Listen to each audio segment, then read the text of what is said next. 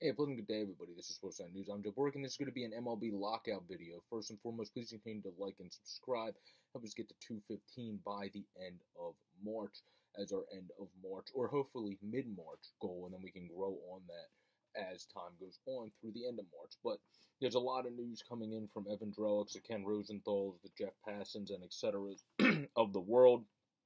Of course, as we knew from last night, 161 River Ave is a very good YouTube account to get updates on a bunch of different stuff related to the lockout. But the MLB official says the Players Association requested to speak to the board this morning, so they did that. And then Drellick said this was 5 hours ago now. The most significant issue remaining in talks, although not the only, is said to be the draft pick compensation, the elimination of the qualifying offer. The players want it. MLB has proposed it, but MLB wants the international draft, which is not a small matter or give. Where I agree with the guy from 161 River Ave, I think the international draft actually sounds cool and fun. The problem is, though, which I didn't know this until I read a couple articles that David Ortiz referenced. If you look at Ken Rosenthal's Twitter, he has a article with I trying to remember who it's with Maria Torres, where they talk about assessing the pros and cons of the international draft. One of the big thing is the president of Dominican baseball, and then you have the Venezuelan baseball. They're not as up to being able to just adjust on the fly if you impose an international draft, even starting in 2024. That I think it was Fernando Tatis Jr. commented on it. They can't just do stuff kind of in a snap of a finger. That's not how quick things are over there compared to here. So it's something that they kind of have to work slowly with the Venezuelan baseball representatives, the Dominican baseball representatives, the Cuba, and every other international body to bring the players over and to allow there to be an international draft. That's something that probably can't happen just logistically. As fun as it sounds, having the 6, 7, or 18 blocks, whatever they decide at the end. At first, I think it was 6. Now it's 7 or 18 blocks reported by Jeff Passan, that they keep rotating the team. So if you're the first 7 teams one year, you'll then be the next 7, and then you rotate the bottom 7 teams up to the top 7 or something like that, depending on if it's 6, 7, or 18 blocks. So that sounds fun and actually a good way to do the draft if they can advertise it and do it. Well, I actually like that by the MLB. The problem is logistically, it sounds like it's something that can't work. From when people talk to Dominican players and everything, and there's also the Venezuelan body of players and many other Spanish countries that players come from, that it's something that probably has to happen closer to 2026, 2027, longer down the line, so they have more time to set up the logistics behind it, and you can't just throw these countries into it because they're not going to be ready to send the utmost talent. With Juan Soto even coming on, he was one of the last guys in his year to even declare internationally, when he's obviously now a guy that's compared to Tony Gwynn when it comes to hitting. So that's just a way to put it there. It's something that sounds really fun, but it's something that I think the MLB has to realize is kind of more down the line. And something that confirmed this, the MLB apparently answered the PA's proposal by offering 3 options, which said, 1, to agree to eliminate draft pick compensation and examine the international draft, which I think that's not a bad option, because the international draft, as I said, sounds cool. It's just they got to go over all the logistics. So if they eliminate the draft pick compensations and examine it, that's not a bad thing. This is not a good option. Give option to reopen CBA in a couple years if union won't agree to draft. That option sucks. They should not agree to that. And agree to international draft and elimination of draft pick compensation. That depends on if they're able to think they can agree, get the logistics in Venezuela, the DR, so they're not screwed in those countries trying to help out the MLB with the international draft and thrown off guard with this in this CBA. They got to get them up to speed, and I don't know if that's really realistic by 2024, but if they can do it, sure. But it said the union would find the idea of reopening unappealing, which is obvious, but Ken Rosenthal said that because if a deal in a few years is working well for the players, the league would then have the option to escape and stage another lockout. So that would not be good for anybody, and that would be only good for the owners at that point if they had that option. But per a union source, also, this just came out 8 minutes ago, so this is new. Ken Rosenthal put, MLB told PA it would counter on all issues today, but now league is saying it will do that only if union agrees to do one of 3 options regarding international draft. League source disputes that account. So now it's up in the air what is actually from Ken Rosenthal 8 minutes ago, the direction they're going, because again, I'll read that again. The MLB told the PA it would counter on all issues today, but now League is saying it will do that only if union agrees to one of the three options I just read regarding the international draft, and we can read those options again. One is agree to eliminate draft pick compensation, examine the international draft. Two is give MLB option to reopen CBA in a couple of years if they won't agree to the draft. And three is agree to the international draft and elimination of draft pick compensation. So apparently the MLB wants them and needs them to agree to those three things per a union source, that it will only basically agree to keep going back and forth, the MLB side, it sounds like, if the union agrees to one of those three options, where then a league source disputed that account. So who knows what side's telling the truth. Obviously, someone has to be lying on that end because both sides can't be right there.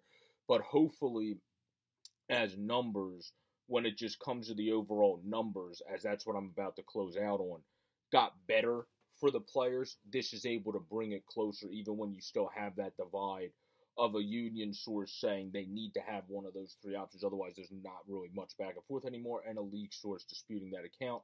The good things are the MLBPA on minimum salaries. The MLBPA now started at $710 and goes up to $780. Players were recently starting at $725 and had dipped to $715 before this offer.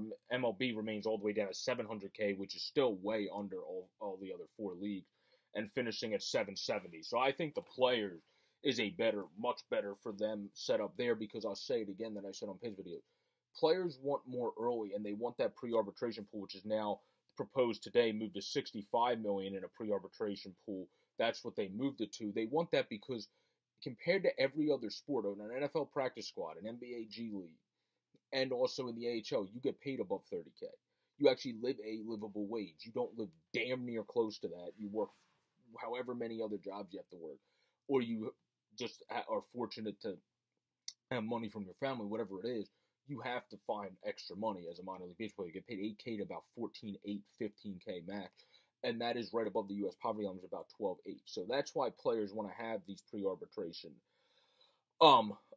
pools to come from. They want to have the minimum salaries increase because they get paid by far the most diddly squat coming up through the system, where even I was looking at it the other day too when it comes to the ECHL, which is AA, and hockey. Some of those guys get paid in the 20Ks, which is a lot more livable than 14 something. So like the MLB has to put that into factor, which is why these players are asking for better minimum salaries, why they're asking for that pre-arbitration pool, and why they're also asking to make it more competitive around the league. The when it comes to the thresholds, they're asking for 232, 235, 240, 245, and 250 on the CBT thresholds over the course of the deal, so it can keep going up. So yes, some teams that aren't going to spend just aren't going to spend, like the Rays and A's and etc.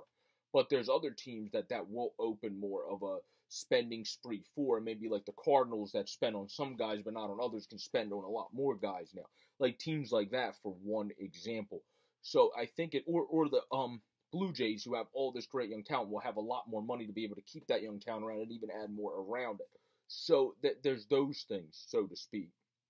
I think it's coming closer, but the international draft's going to be interesting, because the last point I'll close on in this video is Ken Rosenthal said the international draft is non-starter for Latin players, as it may not be acceptable to union even with major MLB give. Union's latest proposal still wants qualifying offer eliminated, as well as highest CBT thresholds and pre-arbitration pool than MLB has offered. So again, going off of that, if they can agree to one of those three things I read at the beginning, which I think is going to be either one or three, I don't think they're going to agree to reopen the CBA. They're either going to agree to the international draft and just suck it up and hope they can get the logistics in place with it by 2024, which I don't think is the smartest thing. I think the first choice would be the smartest for the players: agree to eliminate draft pick compensation and examine the international draft, because that's not them saying they're making you do the international draft. They just want to see how the logistics play. And with that, in theory, with that being accepted, I would think the union and that league could go back and forth and say, well, the DR, Venezuela, etc., they're not really ready to give us all this yet because they're not up to speed and they can't do things as quick in the snap of the finger like the Tatises and others of the world have already commented on. Give them some time, maybe to 2027, 2026, whatever. And I think that's why that might be the best option. But again, the numbers are getting closer. The union gave them, or the league has kind of gave them three things that they can accept. I think the top option is the best option. The numbers have gotten a lot closer. The MLBPA went all the way down to 710 to start for the minimum, which the MLB is at 700, so that's not that far of a gap. The MLB went up above a good bit, but they still want 65. So I feel like that 65 from the PA is more of a hope they can get 50 from the MLB. That's just, I don't have sources on that, obviously, but that's just my guess because the way you negotiate is obviously trying to get as much as you can get. So if they go 65 million, they're probably hoping they counter with 50, and then that might be a sweet spot there. If they get 50 million in the pre-R bonus pool, that then they can just keep growing it potentially a little bit as next CBAs come onward and so forth.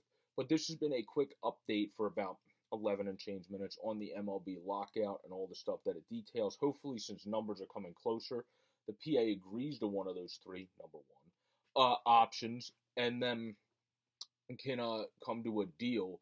That's just my preference. I think number one would be the best because then they don't have to be honed into the international draft. They do eliminate the draft pick compensation. But we'll have to see what else that entails. But everybody have a great day and pleasant day. This has been an update on the MLB Lockout by Sports Fan News. Please continue to subscribe down below or up above on the easy-to-use widget to keep the channel going and growing. Stay safe out there, everybody, and enjoy your day.